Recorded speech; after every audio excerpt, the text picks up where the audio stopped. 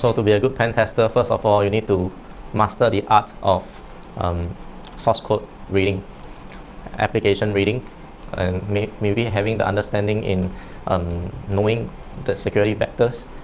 Later on, we will then be introduced with a list of tools to hands-on with.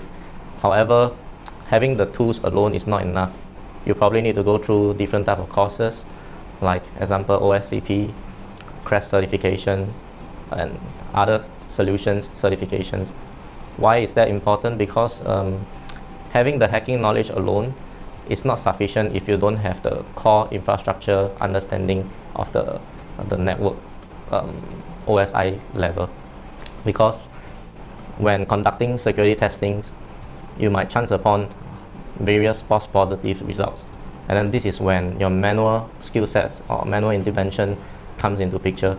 You need to evaluate the findings properly, and then based on the finding, you will then position a proper remediations for your client, and then you will then engage a retest or a remediation practice with the clients, and then finally reporting. So to draft a very good report, that will makes you a very good security tester, because doing these reports, when you actually draft them, it get read by different business stakeholders, and it can be used for compliance purposes, and it can be used for certification audits. Say, example, ISO 27001. That's one of the requirements where you need to ensure that your system is often tested by an external pen tester.